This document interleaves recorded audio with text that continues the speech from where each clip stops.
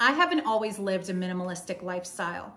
There was a time that I was very much a hoarder of memories. I would keep pictures and have framed pictures all over my house. I would keep belongings because, say, my grandmother gave me that belonging, and so I wanted to hold on to it. Even though I didn't like it and it wasn't my style, I was still holding on to it because of who gave it to me. So I want to encourage you today to do the same thing that I did with the Holy Spirit. I walked through my life and decluttered it.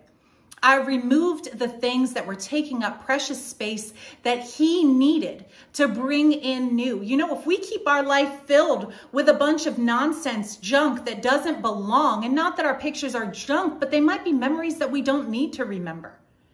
They might be memories that are not important to where we're going. They're who we were, not where we're going.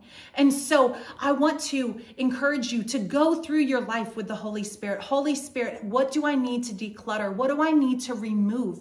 And then you start removing those things. If he has you burn a box full of pictures like I did, know that you're doing it for him and it's going to glorify him. If he has you get rid of things, of shirts that you look at and you're like, man, I can only think about this person. I only think about this ex. Get rid of the stuff. Get rid of the things that are taking up space in your life. Declutter your life today, but do it with the Holy Spirit. Ask for his help. He will lead you and guide you so lovingly.